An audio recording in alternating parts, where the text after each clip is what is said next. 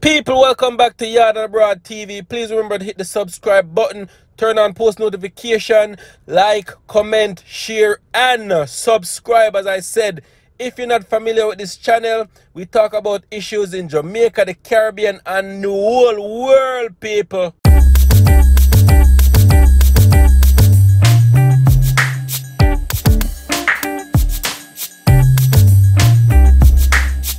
Wagwan people, wagwan, welcome back to my channel. So people, the Minister of Health for Jamaica, Mr.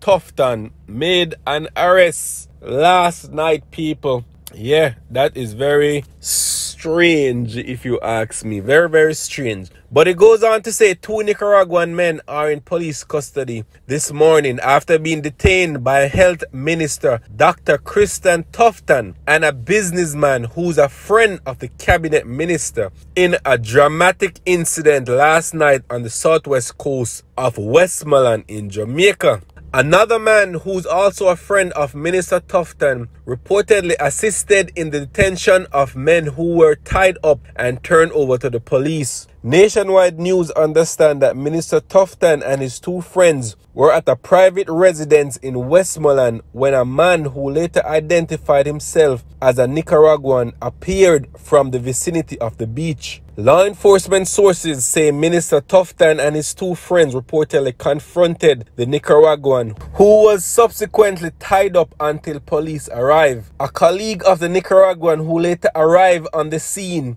was also restrained by Minister Tufton and his 2 friends. Another male from Nicaragua, who believed to have been on a nearby boat at sea, reportedly fled the scene. It's understood that the Nicaraguans who are in custody indicated that they were in Jamaica to pick up a stash of ganja, but were unable to find the location they were searching for. Police sources say the Nicaraguans reportedly said it was their 3rd time visiting Jamaica.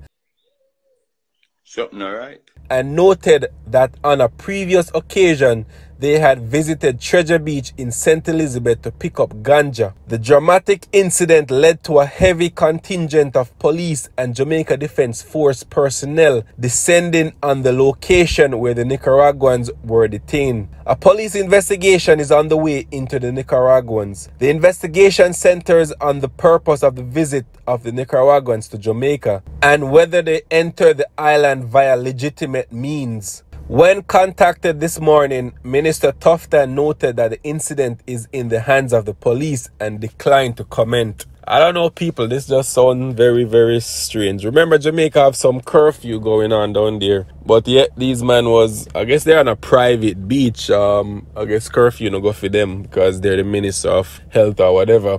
And these Nicaraguans, they just, like, they know that they're coming to Jamaica to pick up ganja. And they were questioned, and then they told the police off top, yeah, a ganja we come to pick up.